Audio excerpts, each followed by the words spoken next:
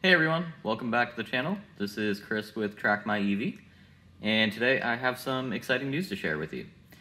So my long-term goal when I bought this car was to run a 205 at VIR on the full course. And so the first time I went out there on the track about 2 years ago, I was able to run about a 215. So in my mind I figured, hey, if I can drop 10 seconds off of that, that's going to be a win in my book. And fortunately, it did take a couple of years, but I was able to make that happen. So I got out there last weekend and I put down a 204.9 as my fast lap. So pretty impressive. There's really not a lot of four-door sedans out there that are capable of doing that. You know, if you look at a Porsche Cayman GT4, like a 2016, with a professional driver, probably looking at about a 207. If you look at a F82 M4 GTS, with a professional driver, probably looking at about, 202 to 203. And let me tell you, I am an amateur driver, I'm not a professional, so there's probably some time left on the table. And when you take all that into account, I think it's really impressive what an EV can do on the track, specifically a Performance Model 3, with the right supporting modifications. So my last event last year, I ran a 208.01. So I dropped just a hair over 3 seconds from that last event. And we did make a couple changes to the car, nothing drastic.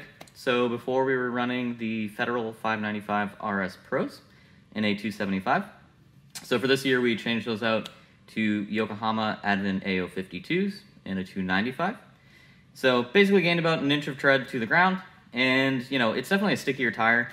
I think some people have compared it, to, it's almost like a borderline R compound. And, there was a noticeable difference, so I'd say that's probably fairly accurate. So, that was a big change in terms of our actual speeds that we were seeing through corners.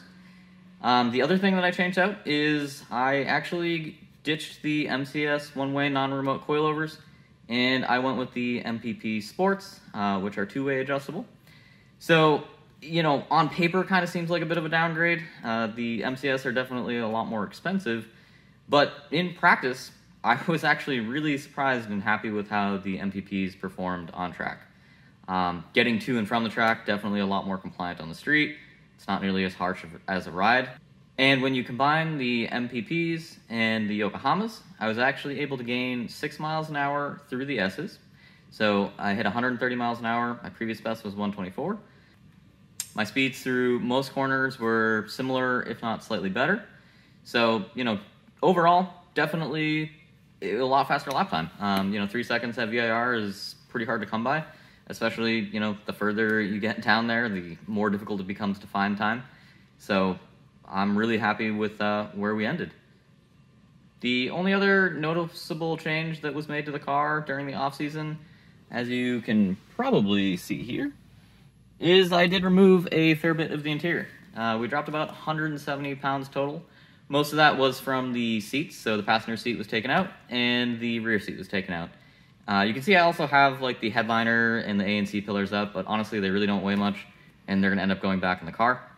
So overall, 170 pounds is, not a lot, but it's definitely more than nothing. And, I do think it had some contribution to dropping that lap time. Also, I still have the stock seats installed, or the stock seat, driver's side, installed.